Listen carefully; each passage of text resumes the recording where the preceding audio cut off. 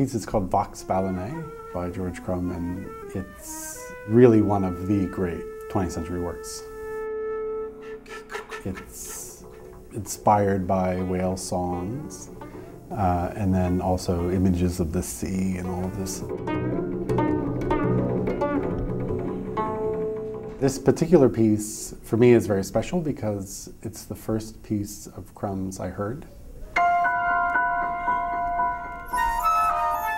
I was actually a high school student, and I went to the Interlochen Arts Camp one summer and heard this crazy piece. So certain pieces you hear once and they stay with you.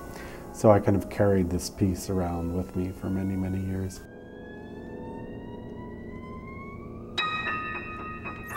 George Crumb is one of the most important American composers alive today.